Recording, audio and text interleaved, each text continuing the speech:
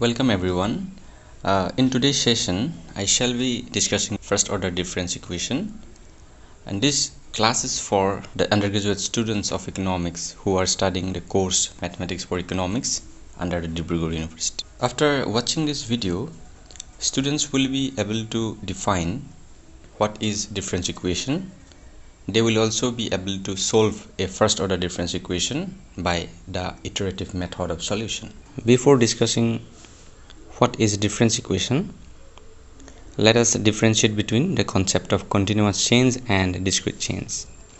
By continuous change, we mean the change of dependent variable with continuous change of the independent variable. Let us see the graph. In this graph, this curve shows the continuous change of production y with respect to the change in time. So when time changes continuously with no lag, then the production also changes without any gap. So this is represented by the differentiation.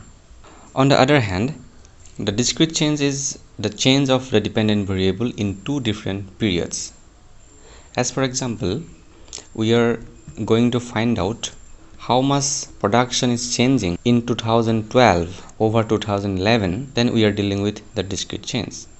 Let us assume production in 2011 was 50 tons and production in 2012 is 100 tons. So the change in y in 2012 over 2011 is written as, since the production in 2012 is 100 tons and production in 2011 is 50 tons, so the change in production in these two successive periods is 50 tons. So this is nothing but the discrete change of y with respect to time. So this is written as delta y t or delta y by delta t. In difference equation, we will be using this discrete change. Let us define a difference equation. A difference equation relates the independent variable, dependent variable, and its successive differences. Let us assume y is a dependent variable and t is independent variable. This equation relates independent variable t, dependent variable y, and their successive difference, because value of y in t plus 1 and value of y in time period t is equal to 5. That means this is the successive difference. So this is an example of a difference equation. And more specifically, this is a first order difference equation, since in this example we are dealing with the successive differences between two periods. That means we are dealing with the change of y in two periods. That means yt plus 1 and yt. So, as we are dealing with the change of y in two successive periods only, so this is a first order difference equation. On the other hand, if we deal with change of y between three successive periods, then it will be a second order difference equation. But in this class, I will be focusing on first order difference equation only as per your syllabus. So how to solve a first order difference equation? There are different methods to solve. One is iterative method and another is general method of solution. But before going to the general method of solution, let us discuss the iterative method of solution of a first order difference equation. Let us assume a first order difference equation yt plus 1 minus yt is equal to 5, which can be written as yt plus 1 is equal to yt plus 5. This is equation number 2. Now if t equal to 0, then equation number 2 will become y1 is equal to y0 plus 5. That means if we put the value of t is equal to 0, then this equation will become y1 is equal to y0 plus 5. So equation 2 can be transformed as y1 is equal to y0 plus 5. On the other hand, if we put t is equal to 1, then equation number 2 will become y2 is equal to y1 plus 5.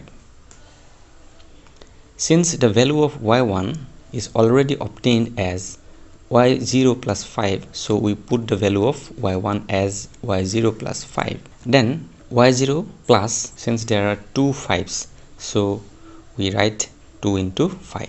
Again, if we put t is equal to 2, then equation number 2 will become y3 is equal to y2 plus 5. Since the value of y2 is already obtained, so y2 is equal to y0 plus 2 into 5 plus 5. So this can be transformed as y0 plus 3 into 5. So in general form, we can write yt is equal to y0 plus 5t. So this is the solution of first order differential equation by iterative method. Let us take another equation. Yt plus 1 minus yt is equal to minus 0.3 yt. This equation can be transformed as yt plus 1 is equal to yt minus 0.3 yt. By taking yt common, we can transform the equation as yt plus 1 is equal to 0.7 yt. This is equation number 2. Now if we put t is equal to 0, then equation number 2 will become y1 is equal to 0.7 y0. Okay, then if we put t is equal to 1, then equation number 2 becomes y2 is equal to 0.7 y1. Again, since the value of y1 is already calculated, so y2 is equal to 0.7 into 0.7 y0. Since there is 0.7 multiplied by 0.7, so we can write 0.7 square y0. Again, if we put t is equal to 2, then equation number 2 in this particular problem will become y3 is equal to 0.7 y2. Since the value of y2 is already obtained as 0.7 square y0, so by putting the value of y2 we get 0.7 cube y0. So this process will continue. When we increase the time, this process will continue. So in general form, we can write yt is equal to 0.7 t.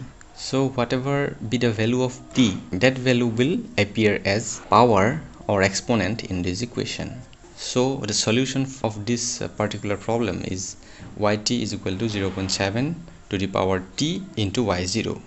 So this is how we can solve the first order differential equation by iterative method. But more popularly, the general method of solution is used, which we will be discussing in the next classes. Hope you understand the basic concept of differential equation and how to solve a first order differential equation by iterative method. And thank you for watching this video.